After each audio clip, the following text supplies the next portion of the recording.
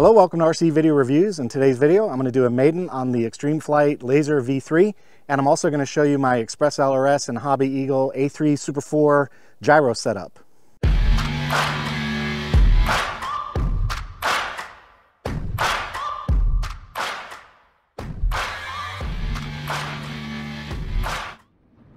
Before we fly, let's do a quick little build recap on what I've got going on here. I went ahead and used the Extreme Flight X-Power 22cc motor, and I've got an XOR 16x7 prop, and see I've got the white with red tips. It looks very cool, I think. Looks very cool. And on the inside, I've got the Maiden R24D, so that's a dual antenna receiver.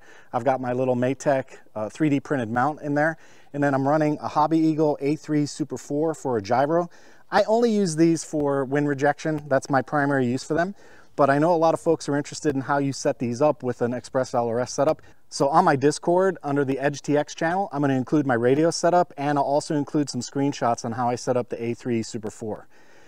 To get the signal from the receiver into the A3 Super 4, I am using the PWM converter board. That's the Maiden CRSF-PWM-C converter board. I like these because I like to get voltage and current on planes like this. I also want to point out that I use very, very short leads for the battery. We really don't want to extend the ESC leads by much, so I've got about maybe 2 inches per lead per pigtail, so 4 inches total extension. I think that'll be okay. For the ESC up front, I'm running a Hobbywing 80 amp Platinum V4 Pro. To round out the power system, I'm using a Liperior 6S 4000 40C battery, and that puts the balance point right on the spar, exactly as the manual says, right there in the middle. So perfect balance point with the battery right there. And then for the servos, I'm running the Emax 9252s. I got these directly from Emax. These are really nice servos. They're actually helicopter servos, but they've got plenty of torque and speed for a 3D application. And then notice I also use the Extreme Flight 1.25 inch extensions on those servos. Regarding the build or the assembly on this plane, it was just spectacular, but I do have a gripe. This is a V3 plane, and they didn't include the quick disconnect side force generators. And I know a lot of you 3D guys are gonna be like, yeah, whatever, man, why do you use those anyway? I like them, all right? And if you're gonna do V3, come on, Extreme Flight, it's a V3 plane. Give us the quick release, give us the quick release side force generators. That's a really nice feature when you're putting these together at the field. All right, that wraps up my build recap on the Extreme Flight Laser V3. Let's go fly it. Okay, this is the maiden flight of the Extreme Flight Laser V3. Before I take off, I'd like to do one last control systems check. I expect the elevator to come up, and it does. I expect the rudder to go right, and it does. It should go left, and it does. The elevator should go down, and it does. The right aileron should come up, and it does. The left should come up, and it does. Okay, and power, we're good on power.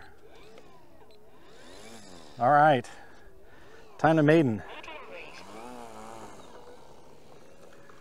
Now I'm going to do my normal maiden work first, and the idea on that is to make sure the airframe is square, and then after I've done that work, then I am going to go ahead and run the gyro and see how the Hobbyeagle A3 performs with the laser and the Maiden R24D. I do have the servos all set for 330 Hertz plus, so 333 packet rate on Express LRS. And I've got 330 on the Maiden converter board, and I've got 333 on the Hobbyeagle. Okay, here we go, maiden flight of the laser.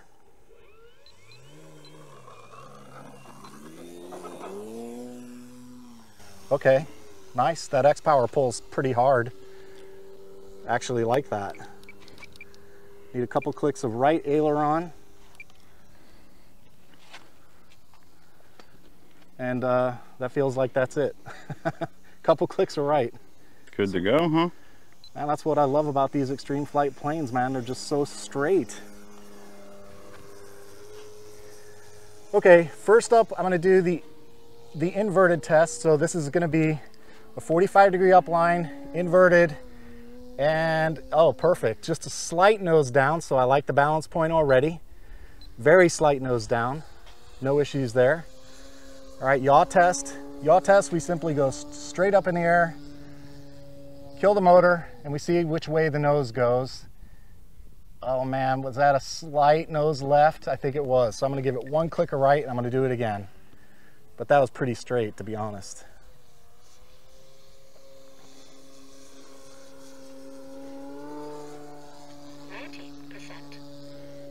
All right, here we go. Throttle's off. Yep, straight down. I can take that. All right, and the last thing I do for the airframe piece, just to make sure the airframe is square, is a loop. And I do the loop because I'm looking for tracking. I want a nice straight track through the loop, and that tells me if I have a nice parallel line between my horizontal stabilizer and my elevator, or sorry, my horizontal stabilizer and my wings, and that was very straight. I had to make a little wing correction, but that wasn't a tracking issue, that was just wing. Okay, so I think that airframe is square, and that's it for the Maiden checks. Everything there checks out. Now I want to do a knife edge. I want to see, coupling is one of the things I like to look for these days. I know on my Game Bird that thing is really neutral, so I like to check for that. So I'm going to do the knife edge. I'm going to go into high rates, put it in the knife edge, and I'm just going to check coupling. Beautiful. Oh my gosh. Man, I love extreme flight planes. They're just so good. We'll do it with the wind and see how that works. Yeah, solid.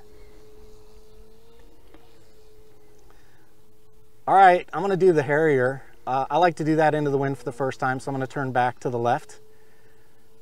And I need to get myself set up a little better.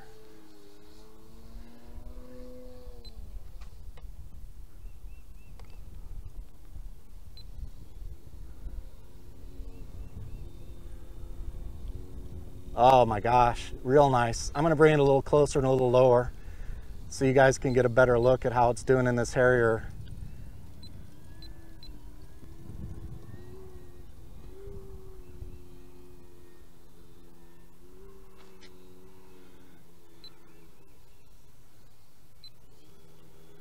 Wow, man, that is almost stopped.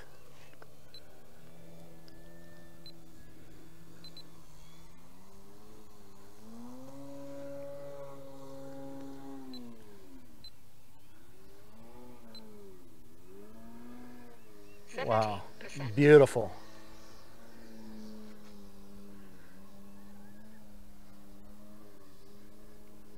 Very nice, man, very, very nice. Okay, Game Bird's got some competition now. I'll tell you what, I'm impressed, man. That is a really straight flying airplane.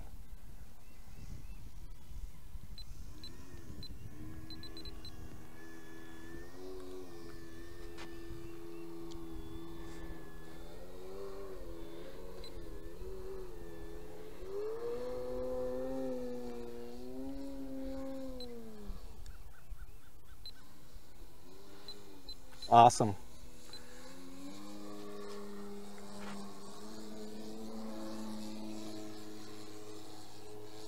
Yeah, real nice, man. Good airframe.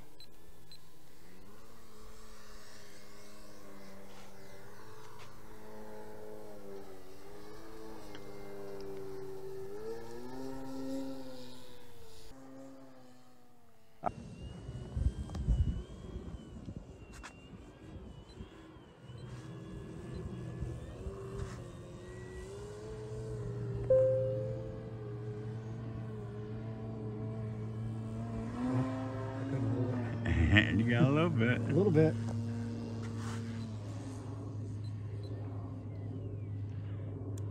That's the first time I've seen you do that.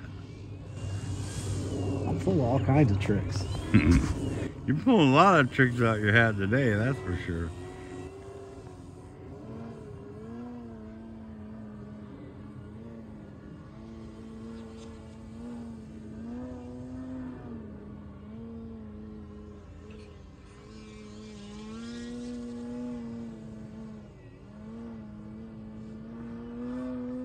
Get some. Yeah. That was awesome, man.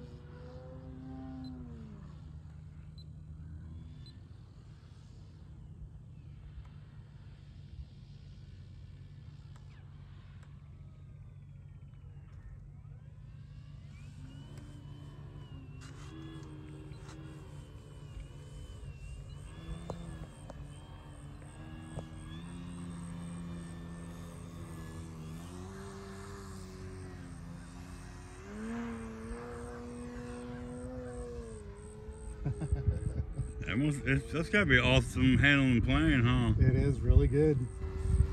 It's like I talk about on the Game Bird, where it's confidence inspiring. Yeah. You know, because it's flying really, really well.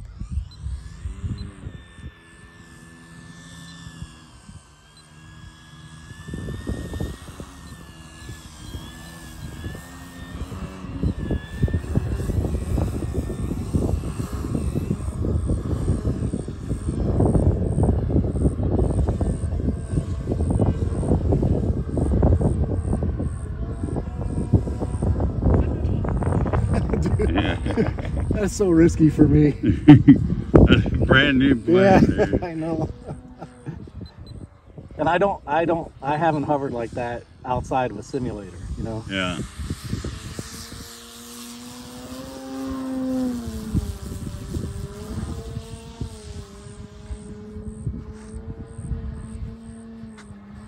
Oh, you know what I didn't do? We didn't try doing that knife edge elevator. Oh, yeah.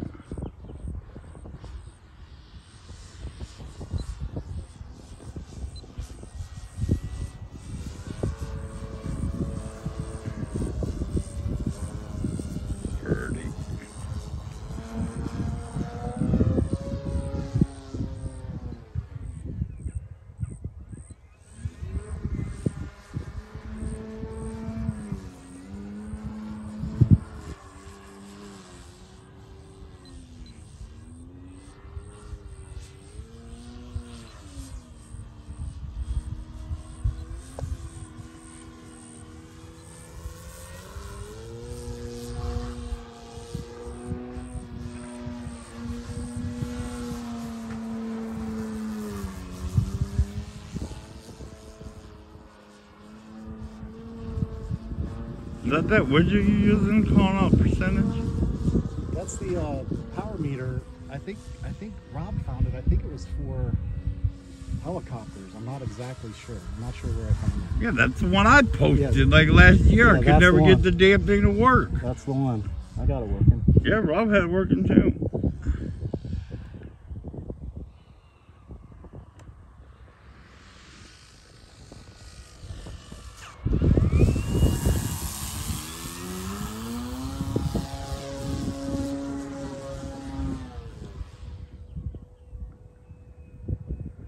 Last thing to do is the gyro check. So I told you guys I wanted to try the gyro. I'm gonna make sure I've got my gain set at about 50%. So about 50%, there's wind rejection on the gyro, and we'll just do a flyby and see how it does. I wanna check for flutter. That's what we're looking for when you initially run some wind rejection, is you wanna check and make sure you don't have any flutter on those surfaces. No oscillations. We do have a little bit of wind. Say no problem there. That looks very good to me. And I'm gonna do the auto level mode. I haven't done like I did do a calibration, but I haven't calibrated it to the plane yet. So when I do auto level, I don't know if it's gonna pitch up or down. That may be something that has to be adjusted on the bench, because you do need to do a bench calibration for that, but I'm gonna give it a try and just see what I think. And I'm gonna gain a little altitude first. All right, so here comes auto level. And yeah, okay, absolutely spectacular. So that's the Hobbyeagle A3 Super 4 doing auto level. I'm gonna do it again. Okay, here's auto level. That's hands off. I'm not flying that plane. It's doing all the work right now. And if anything, I probably need a little bit of down pitch. So I think it believes it's a little nose down, so I need a little more up pitch on the front nose of the airplane in order to do a calibration so it flies a little bit straighter. But as far as straight and level, it was beautiful. Okay, here comes the first landing.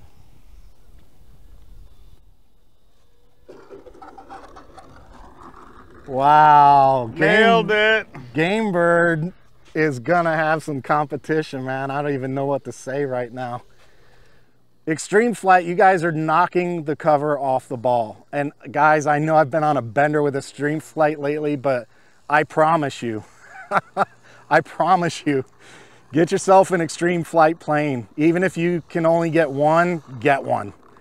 These planes are, I have not been let down. That is a amazing flying airplane. It is, at least I'd say, for what I did today, at least every bit as good as the Game Bird GB1. And it looks fantastic. So I just got to give big props to Extreme Flight.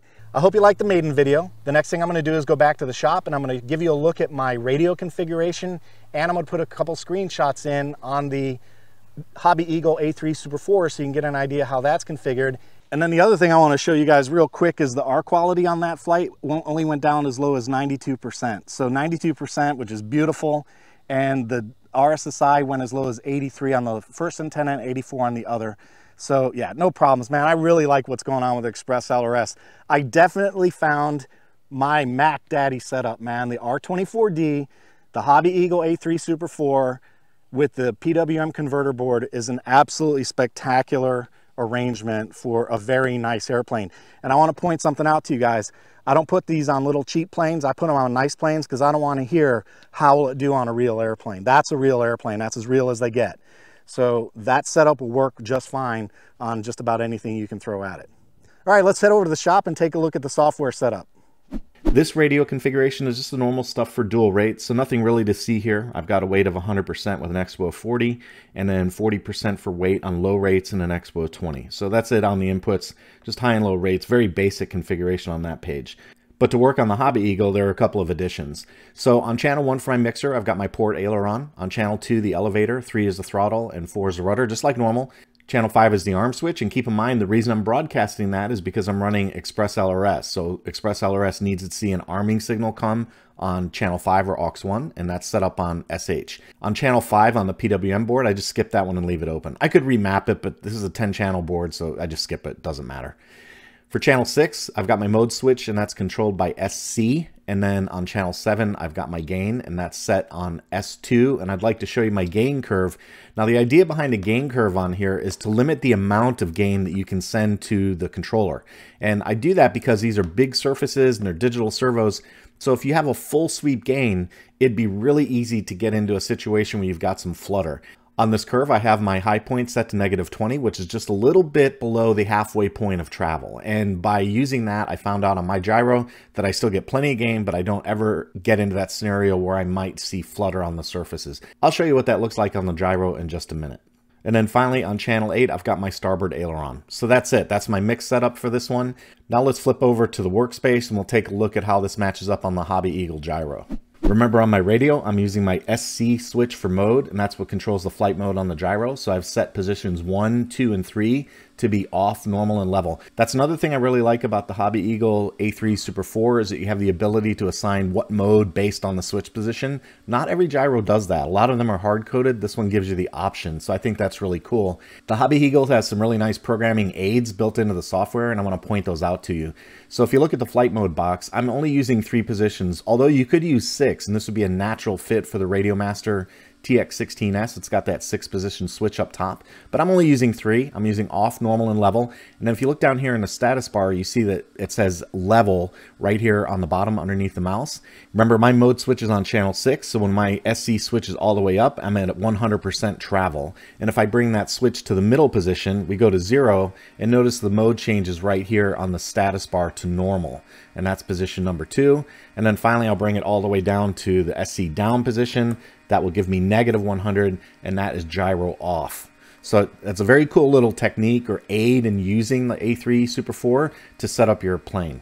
Now for the gains on the laser, I used the values of 60, 60, and 65. They seem to be very effective. I didn't have any problems with that as a basic gain, and that is an increase from the default of 50.